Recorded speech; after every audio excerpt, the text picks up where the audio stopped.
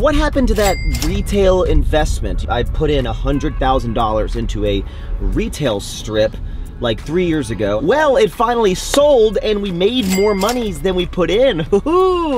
I am a real estate investor, baby. I rolled it over into a new investment. This big plot of land right here in a very high-end area in Houston called Post Oak. We are building 550,000 square foot high-rise. It's gonna go up. And basically I put in $100,000 at the old real estate property and I made 44%, so $44,000, and I took that $144,000 and I rolled it into this, which I believe, I could be wrong, it could be a lot more than this, but $60 million I believe is the total investment for this property.